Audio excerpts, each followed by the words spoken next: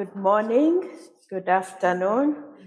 I am really glad to be here with you all today. It's unfortunate I couldn't be there in person. The WHO Regional Advisor for Mental Health and Substance Abuse. So my presentation today is not going to be very long. It will cover the context of the African region. I will talk a little bit about the burden of mental, neurologic, and substance use disorders. It's COVID, monkeypox, all these other conditions that occur in our region. And then why do we have to rethink mental health in the African region? And finally, the WHO response. So the context of Africa.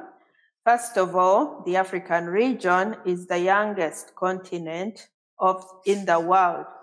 Up to 60% of the population is below 25 years of age. So we have a very young population. And not only that, but the human and social capital of this population is very poor. We have two of the biggest slum areas, low income urban housing, also known as slum areas, globally, 2 out of 5. That is Khayelitsha in Cape Town, South Africa, and Kibera in Nairobi. We have others that are growing. They are parts of the African continent predicted to grow very fast, these low-income urban unplanned developments. We also have conflicts and poverty, a lot of poverty in the African region. Most of the low and lower middle income countries most of the countries are low or lower middle income, but we also have conflicts, and I will talk a little bit more about that. Now, the burden of disease for sub-Saharan Africa, this one looks at the burden by cause, and we can see that neonatal conditions are high. We have almost a triple burden of disease. We have neonatal conditions, we have maternal death also being quite common, but we also have NCDs and mental health conditions being quite high up. And if we look at mental and neurological conditions, they are 6. If we add substance use disorders, they go even higher than that. 85% of the epilepsy burden globally is in the low and middle income countries, most of it in sub-Saharan Africa. So we have quite a mixed bag of conditions in the Africa region. If I'm to talk a little bit more about suicide,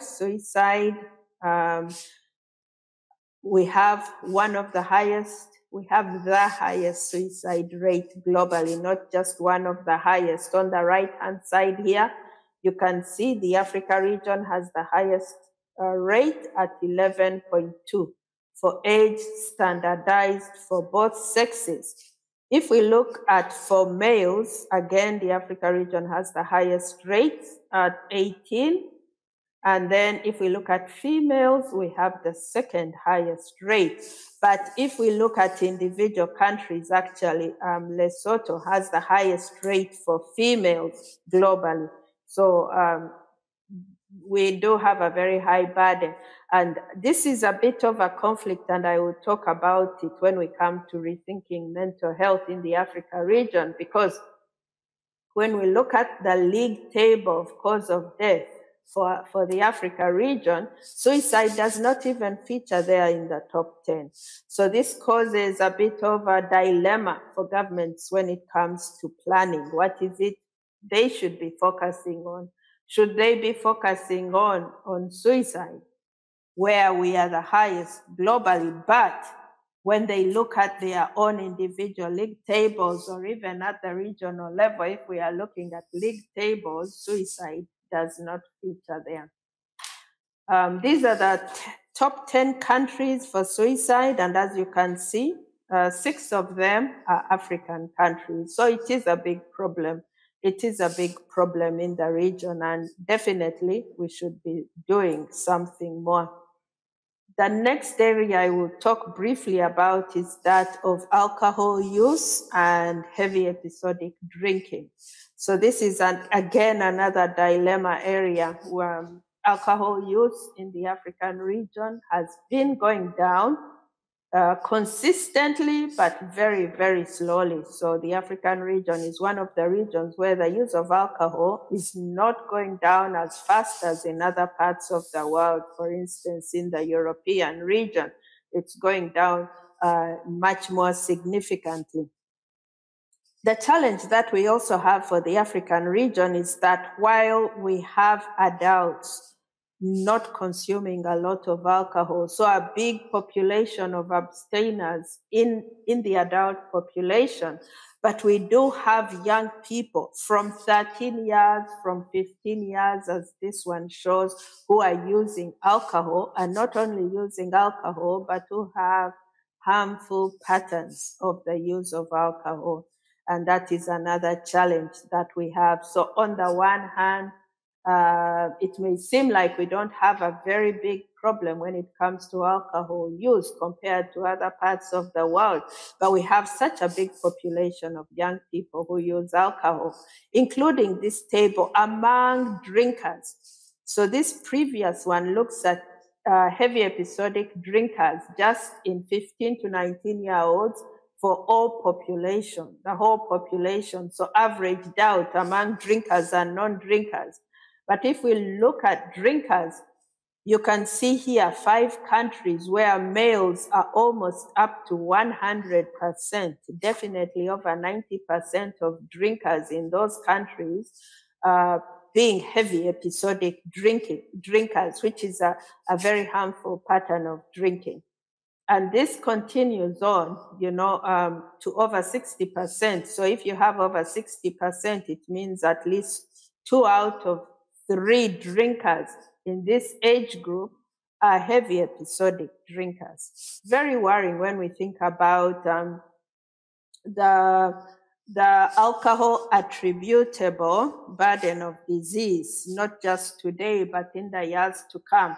So the effects of this drinking in the young people is not seen today, but it's seen in the years to come, and also impacting on the trajectory of the lives of these young people who start to drink and who start with harmful patterns of drinking at such an early age. This one just shows the numbers of people 13 to 15 years old who are drinking. Very worrying. We should have nobody drinking alcohol at 13 years old. So having even 3% for me is worrying, but we have countries where we have up to 42% of the population consuming alcohol, young people 13 to 15 years of age. The next area I will talk about is that of neurological disorders, because when we say mental disorders in the African region, it actually covers mental, neurologic, and substance use disorders. So I touched a very little bit on the mental disorders, talking about suicide, which is one of the SDG indicators. I talked a little bit on alcohol, and now I'm going to talk a little bit on neurologic disorders. And this one shows the top 5 neurologic disorders by DALYs, Disability Adjusted Life Years, for the region. And the top one is stroke, the second is meningitis, the third is migraine and headache, the fourth is epilepsy, and the fifth is Alzheimer's. So it's always very surprising when we talk about Alzheimer's and other dementias in the African region, because again, that is another condition that we are not quite yet paying attention to. But not only that, but we also have stroke. That is number 1 globally and number 1 in the African region. But I can't tell you that there has been a lens shown on stroke. Meningitis, definitely, we have a new strategic plan coming out, and so definitely something is being done in that area. If I continue to talk a little bit more on the neurological disorders, you will see that West Africa has the highest burden, mainly because of meningitis. So we have a meningitis belt running across West Africa, and that raises the burden there. But we do have quite a bit of stroke, both east and west, whereas South Central, the burden is quite low. So it's important to look at that. Epilepsy, while appearing not to be such a high burden disorder here, the African region actually has one of the highest rates of epilepsy globally, and also has the highest number of people, up to, I believe it's about 75% of people who have epilepsy who do not have access to care. And we know that even with simple medications, epilepsy can be controlled, and yet we have up to 75% of people living with epilepsy and not yet getting access to care. So that is a big problem as well. If we look at moving away from the conditions now and looking at what is the government response, what are they doing about it? This data is from the Mental Health Atlas of 2020. And the first area we shall look at is that of expenditure. You can see 2014, we didn't have data on expenditure, but when we looked into it in 2017, the African region was investing about 10 cents. 10 cents. You can imagine. 10 US cents per capita. This has increased to 46 US cents in 2020. So in the last one, it's 46 US cents per capita. And we wonder then, how much can one do with 46 US cents? This is the government expenditure in mental health. How much can one do with that amount? It's a big challenge. So the global distribution of mental health expenditure, here on the left-hand side, you can see the low-income countries and the trends over the years compared to the high income on the right-hand side. But where is this funding going to?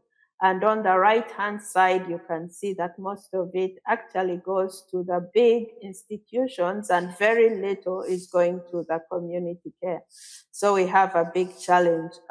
Again, very little investment is being put into mental health, and this very little investment, almost 100% of it is going into large institutions in the big cities, which end up being underfunded. If we had to think about it.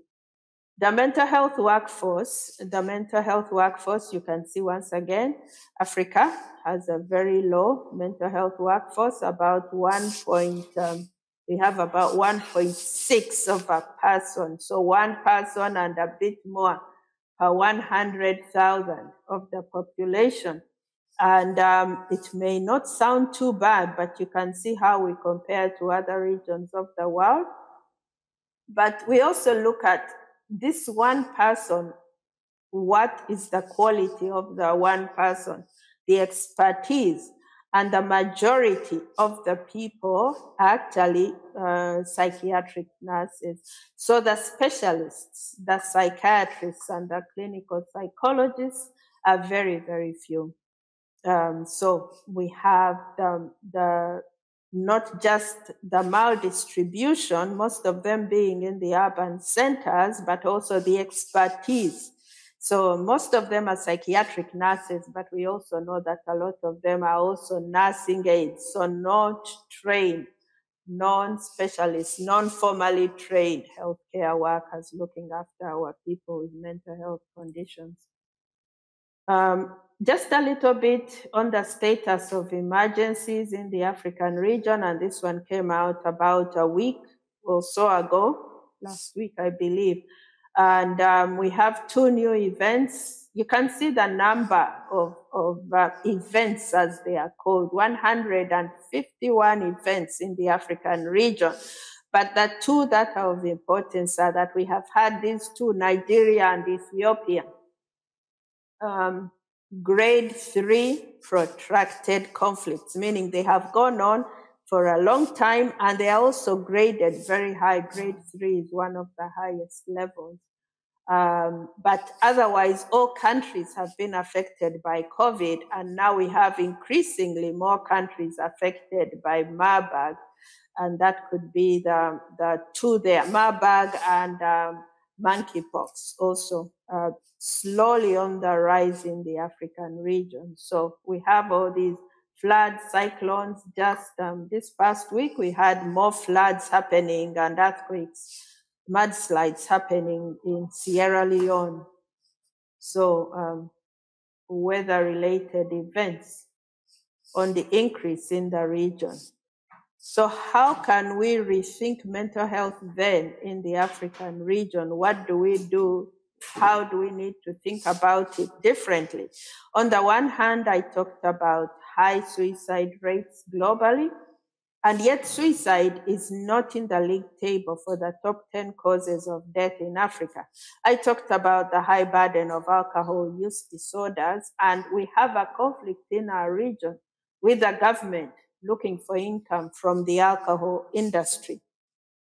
And most of our governments actually not even labeling it as sin tax, so it doesn't go into the healthcare service per se, but goes into the general budget sources of revenue for the government.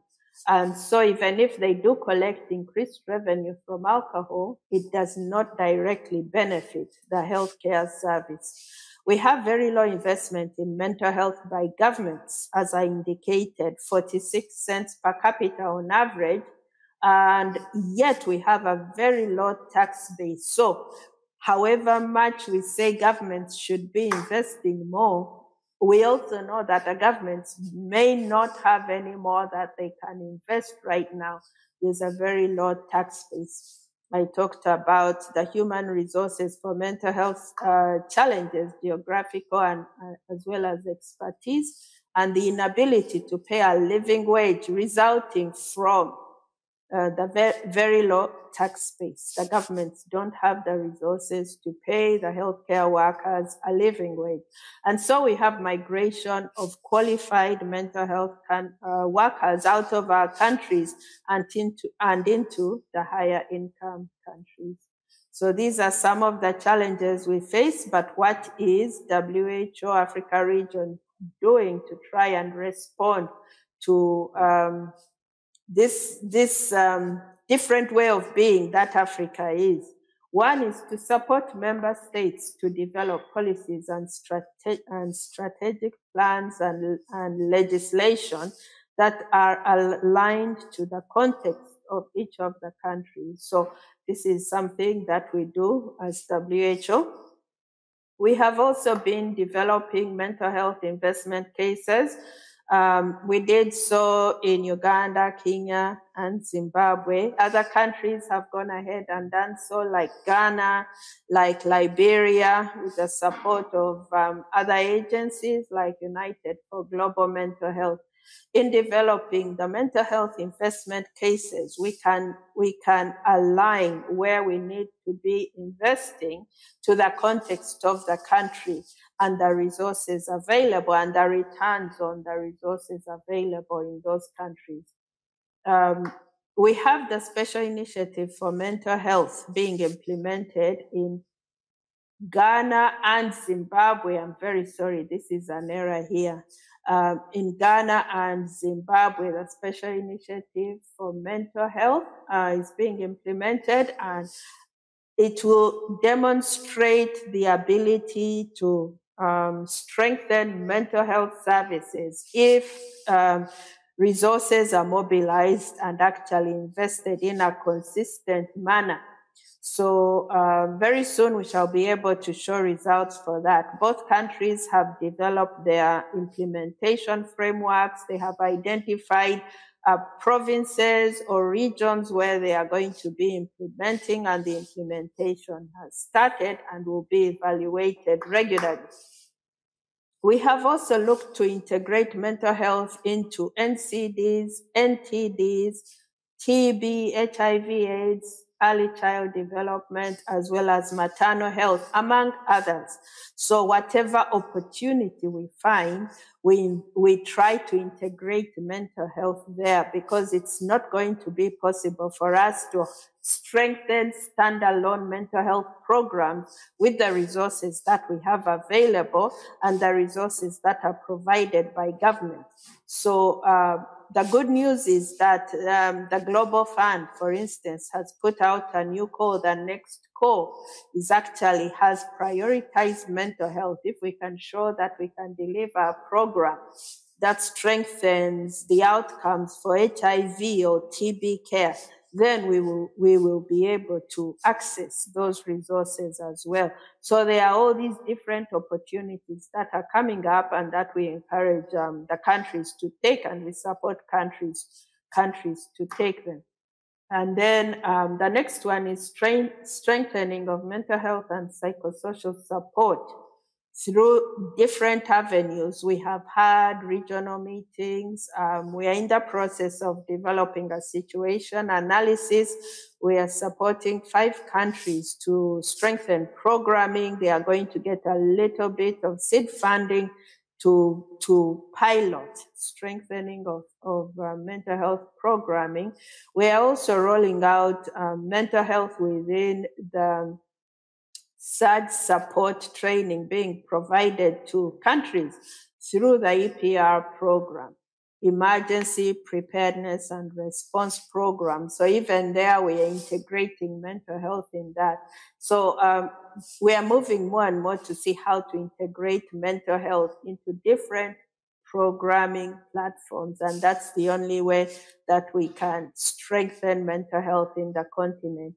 The final one is the mental health implementation framework for the African region, which was endorsed by the 72nd Regional Committee this August 2022, which we hope will go a long way as well to strengthening countries overwhelmingly supported it and made commitments to support and increase investment in mental health. Thank you very much.